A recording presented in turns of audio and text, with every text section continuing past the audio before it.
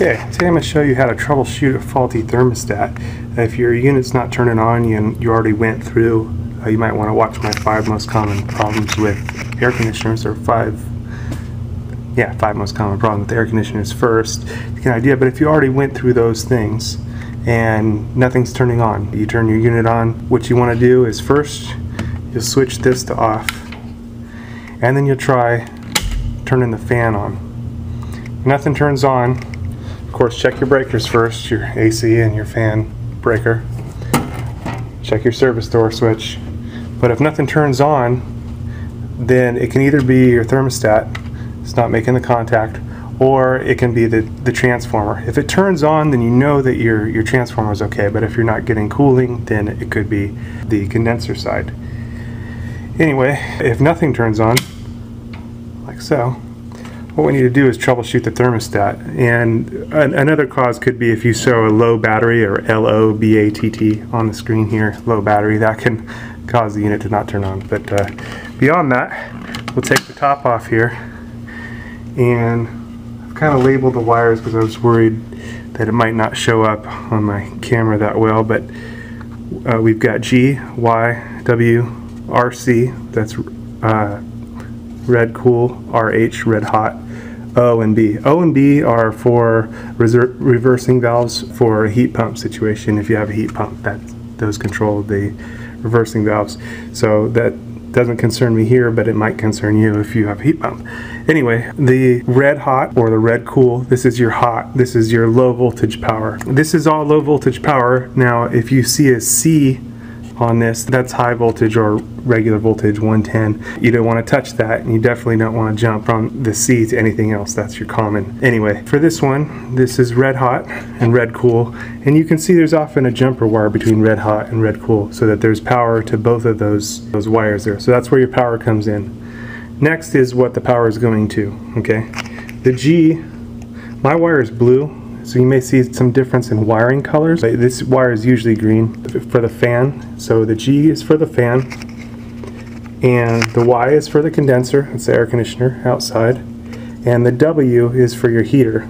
I have hydronic heating, so when there's a link between the red hot and the W, and then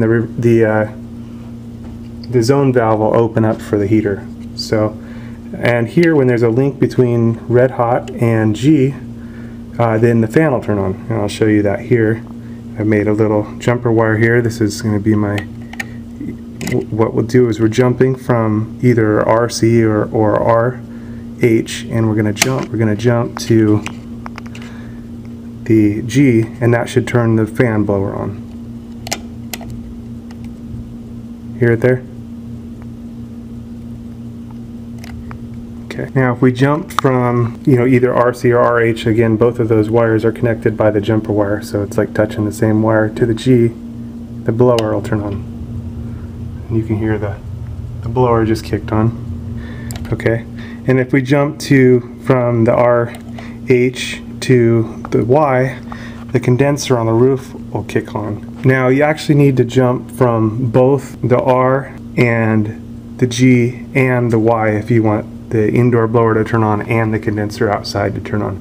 But if you were just troubleshooting whether your thermostat was faulty and causing something to not turn on, this would be the way that you could do it. You can jump from the red hot to the yellow, and now the unit on the roof just kicked on. Mine are on the roof, yours might be outside, and that'll kick just that portion of the system on. If you're wanting to test both of them, you can either use 2 separate jumper wires, or you can make, like I kind of made a jumper here to try to do that. Maybe not the best rig in the world. It's a little bit easier if you have alligator clips or whatnot. I'm going to squeeze this closer together. Let's see if I can get this to work here.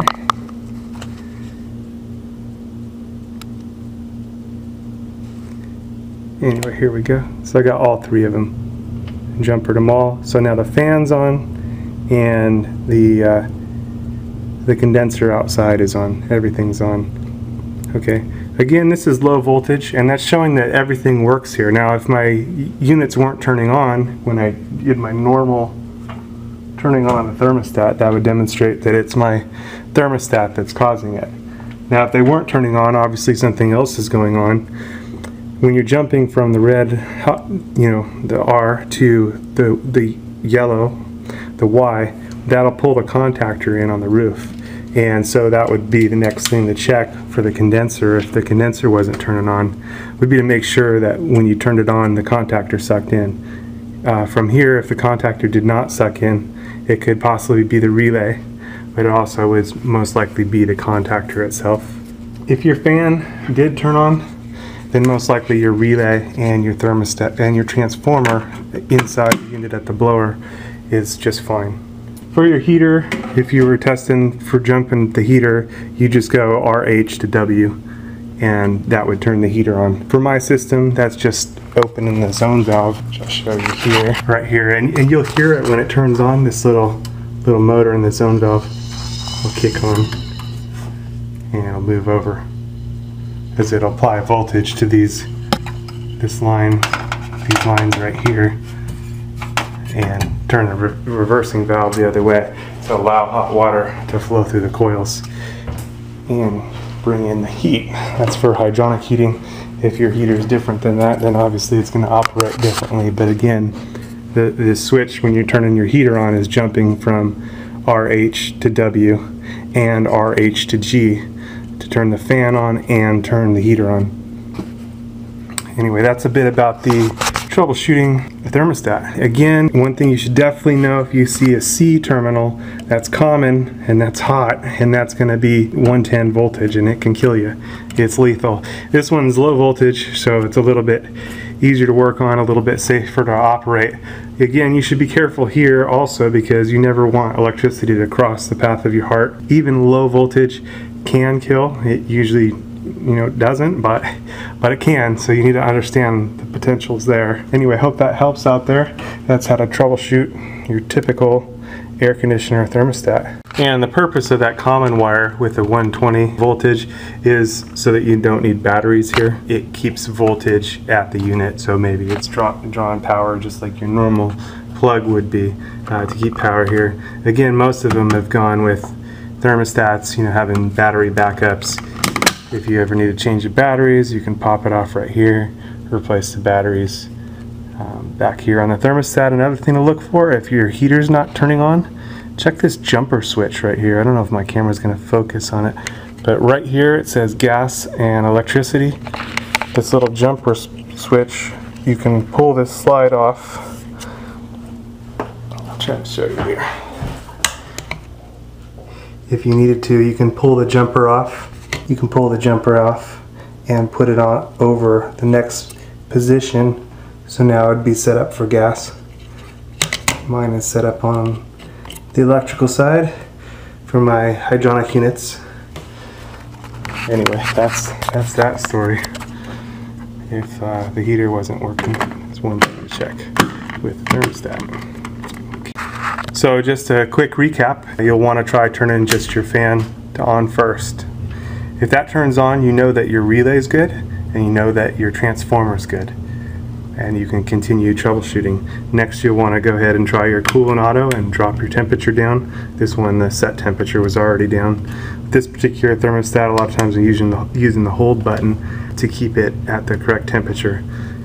Anyway, if everything turned on from there, you're good. But if things weren't turning on, if the condenser outside wasn't turning on, and you thought it might be the thermostat, this is how you could test it, by jumping, as I showed you, jumping the RH or the RC to the Y and the G to see if the condenser and the indoor blower motor will turn on at the same time. And you can use like alligator clips on the end of wires, like 2 wires, and then you can just clip them that way.